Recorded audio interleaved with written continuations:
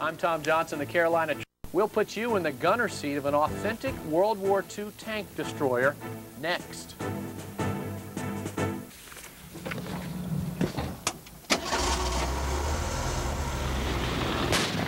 Retired Army Sergeant Bill Campbell loves his tank. An anti-tank vehicle. Oh yeah, an anti-tank vehicle. Top speed around 35 miles an hour.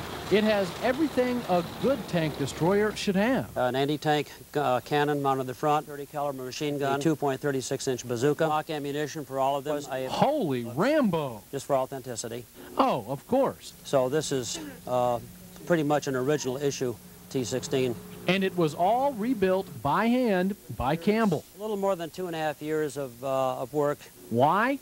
Just a hobby. Bill's wife, Frida. This was a dream of his, God knows how many years. But that doesn't mean she's always liked it. I was very, very much opposed to it. Frida grew up in Romania during Russian occupation. And in 1963, she almost became a victim of a Russian tank. One day I miscalculated the column and almost got under the chains. That's now she's used to her husband's hobby. I see how much joy it brings to Bill. And that it does.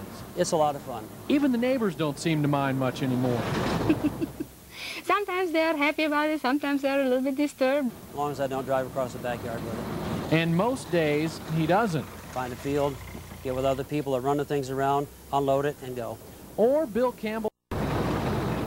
Or he simply parks it in the yard and says hello to the neighborhood as only he can.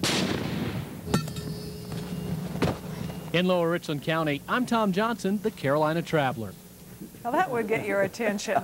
Now, in case you missed it in the story, Bill Campbell does not fire real ammunition. He only fires blanks loaded with black powder.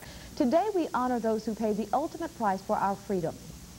Under Old Glory, Fort Jackson pauses to remember fallen soldiers. Cemeteries across the United States lands, row upon row of white markers, pay silent tribute to the ultimate sacrifice. Gratifying to know that people still care. It's good. It's good. It's people should remember. Bill Campbell helps the crowd step back in time, decked out in his uniform from the Korean War and driving his restored weapons carrier. Showing people what we had, the type of equipment and the uniform and just what it looked like back then. People are too prone to forget.